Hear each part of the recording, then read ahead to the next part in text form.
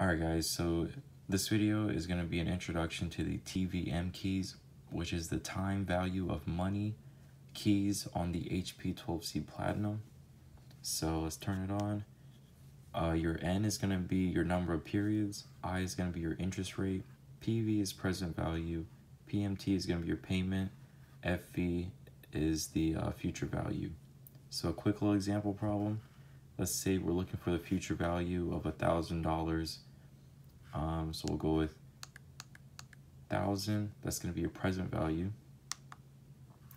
over 10 years. Number of periods, which is N. 10% interest rate, which is the I, with 0 payments, $0 in payments. And then all we got to do is just hit FE. And that is the future value of your $1,000 over 10 years at a 10% interest rate.